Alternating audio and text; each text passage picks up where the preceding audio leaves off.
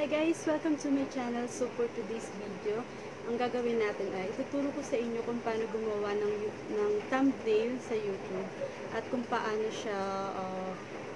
siya ilagay, kung paano to ilagay pagka mag-upload ka na gamit ang Android phone. So, ayan.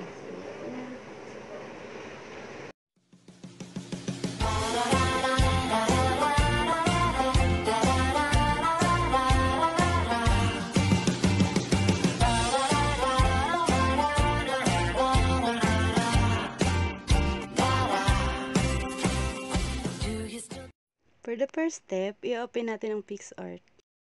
So yun guys, kung gusto niyo yung ganito na pasasama-samahin yung mga pictures sa isang thumbnail, ganito yung gagawin natin. Pipili muna kayo ng mga pictures na gusto nyo, then isa-isa natin siyang ikakat. So ayan, example. Kukuha muna tayo ng picture.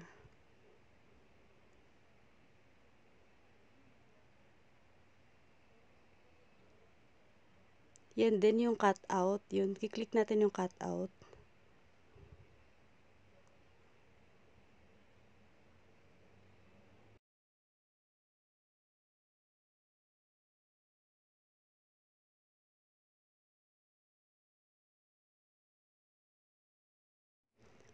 So, kung gusto nyo siyang lagyan ng border, pwede siya. Then, hahanapin nyo lang yung border. Ayan, i-click nyo. Then, pipili kayo ng border. Pwede siyang white, black, or kung anong gusto nyong kulay. Marami siyang color sa ilalim. Ayan. Then, kung wala, okay lang naman kahit walang border.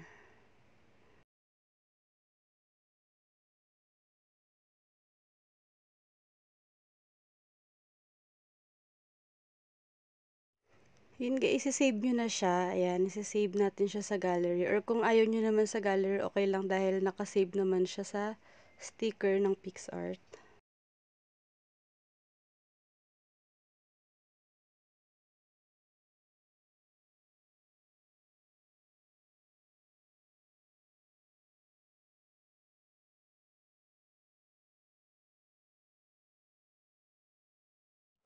So, ayun, pagkatapos nun, pipili ulit tayo ng picture na gusto natin ilagay. Kahit ilang picture ang gusto nyo ilagay, same process lang yung gagawin natin.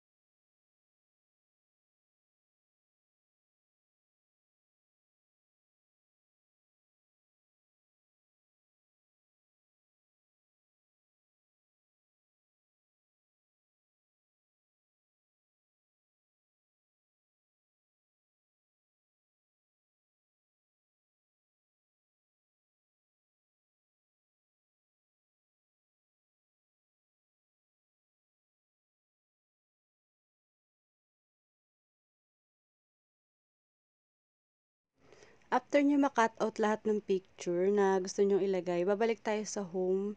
Ayan, then start editing. Then pipili tayo ng background. So ayan, pwedeng plain color lang. Ayan, sa taas, yung mga plain color lang. Then pwede rin naman yung may mga design. So pipili kayo. Marami tayong design dyan. May mga pre-backgrounds naman siya. Meron din mga may bayad pero mas marami rin yung wala. So maraming magagandang background dyan. Pwede kayong pumili. Ayan.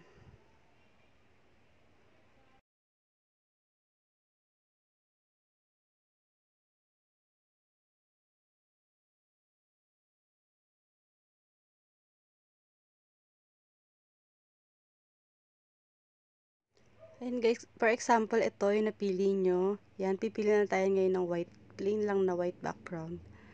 Then, ayan, nahanapin natin yung my stickers, then cutouts.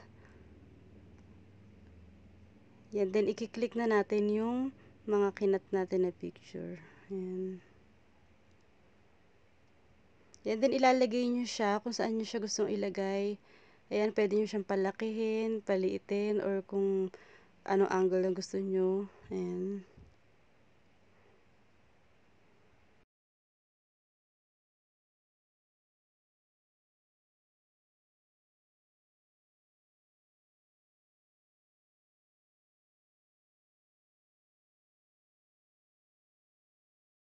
Pagtapos na kayo, pagka okay na yung mga pictures, then lalagyan nyo siya ng title. Kiklik nyo lang yung text, then ayan, maglalagay na kayo ng kung ano yung gusto nyo ilagay. Then pwede kayo pumili ng mga font. Ayan. Then kung anong color nung pinaka-text or yung font na gagamitin nyo, pwede kayo mamili dyan. Ayan.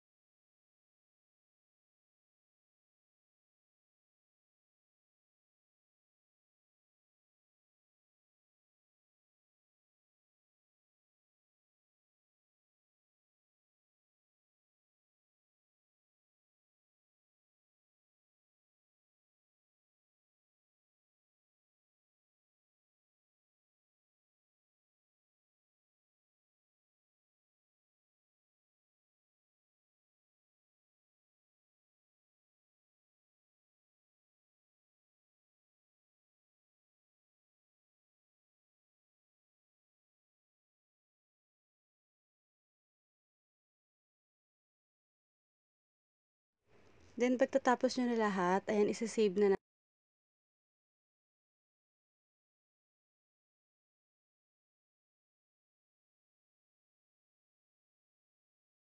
So yes guys, ngayon, i-resize na natin siya. Itong photo resizer na to, maganda rin na meron kayo nito.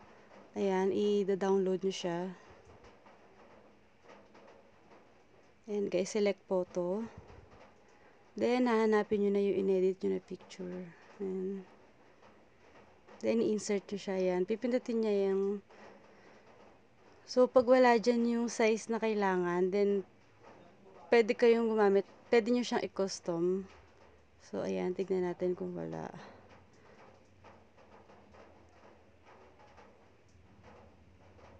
Then, i-click natin siya sa custom. Ayan, then, ilalagay natin tong 1280 by 720. So, ayan yung size ng thumbnail. Kung ayaw nyo naman gamitin yung app na photo resizer, pwede kayong mag-convert sa online. Ayan, i-search nyo lang yung pre-image converter.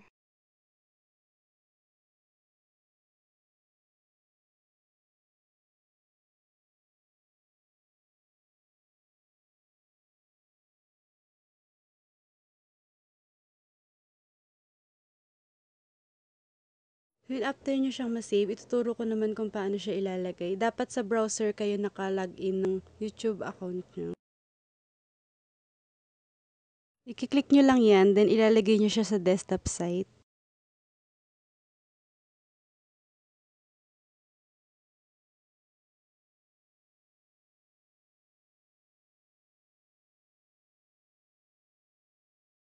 Pag naka-desk site na siya, ito naman yung i-click nyo.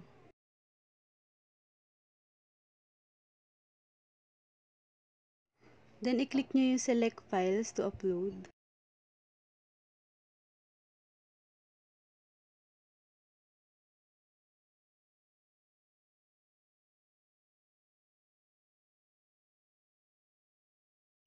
Then, hanapin na natin yung video na i-upload natin.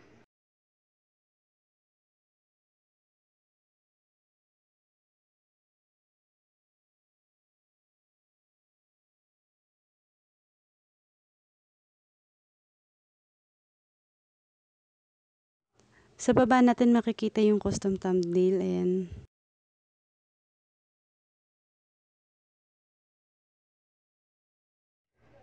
Then, i-click na natin yung photo.